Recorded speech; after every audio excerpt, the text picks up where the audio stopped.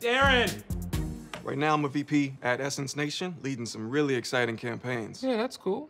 But I also see here that you only spent 5 months at Chiat Day. What happened here?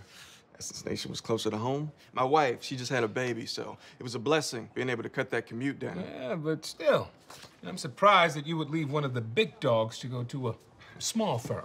You know how it is for us of those big firms. It's not always better. But at Essence Nation, I'm working on campaigns on a level I had never done before. Well, what are we talking? Gas station ads. Actually, it was the Kaiser Permanente campaign with Regina King. You did that?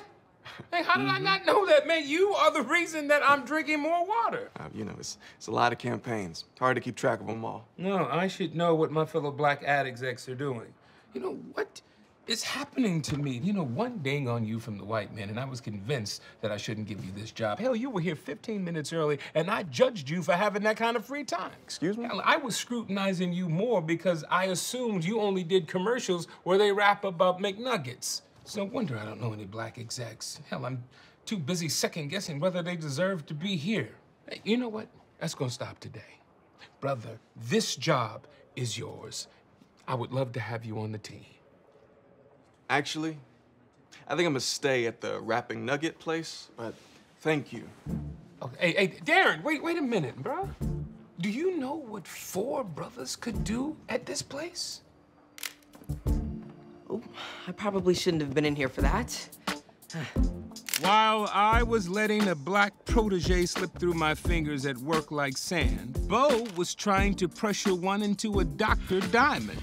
I found the letter that I was telling you about. That's it. And also, I remembered another med school story about perseverance. It was my birthday, and the chief resident had just told me that my gorgeous braids were unprofessional. Okay, Dr. Johnson, can we have a heart-to-heart? Oh, yes, please. You're telling me all these stories like they're funny, fond memories. Uh-huh. But they're horrible. Oh, no. No, it's just from a different time. You don't get it. That is textbook minimizing, Dr. Johnson. You needed that defense mechanism to get you through years of abuse. This is not abuse.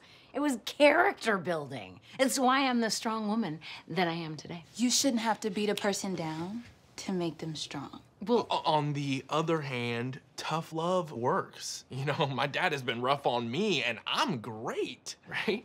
You've had to put up with a lot of crap to get to where you are, Dr. Johnson. yeah. But you shouldn't have had to. Come on. If I hadn't, then it would have been worse for all of the black women that came behind me. Don't you ever wonder who you could have been if you didn't have to also fight this other fight? No, they were just trying Dr. to... Johnson.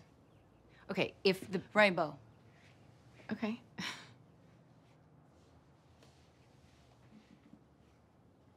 Oh.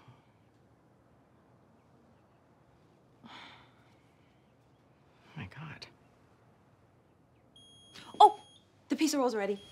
Why did you do that? You could have been her favorite daughter. No, it's okay, it's okay. I'm gonna read my letter. Okay.